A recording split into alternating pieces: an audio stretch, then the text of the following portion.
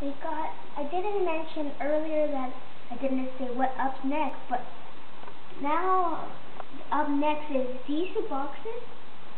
And first let's review about the shark. So let's put this at the side. And it's from like Taiwan or Japanese or Japan. And this is the third one, and it's Geki Shark, and it has the 3 rangers. And as you mentioned, it can blink over here if you press the top button, and it can roll, and also can form this big megazord. And then it has 1, 2, 3, 4, 5, 6. So this is the last one. And guess how strange. Now this is small and this is big. Watch. This doesn't have Geki Shark. How weird is that? That it doesn't have Geki Shark. So that's the weirdest thing I ever saw in those two boxes.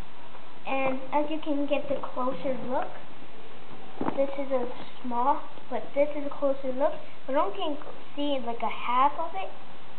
Yeah, this is the third one. And it's from Bandai. Like a warning sign. And on the side, it doesn't, I don't know why it didn't show you where to push. But at least I know because my friend has it. But the lights doesn't work. And then it says like the Geki Shark plus Geki Tojo into Geki Shark Tojo. So if you want to see. And then it does have those 3 rangers in the old series. And let's review about them. And actually I got a connection to this. Oh, here. That's this sign.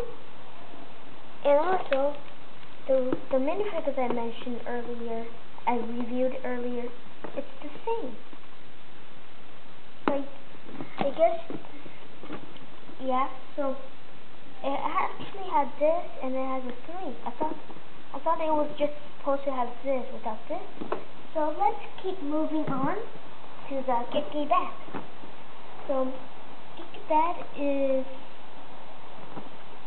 like this, and as you see, it's the number 2. And then mentioned earlier, this one is first one, this one is second one, and Geki Shark is the third one. It has the numbers, but I do not have the Elephant Ranger.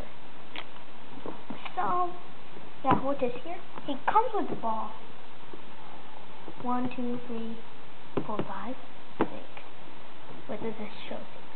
The special features about the bat, more than the shark, is that the wings over here can actually transform. Like you can bend it. It's not PVC, but you can just flip in, but not over.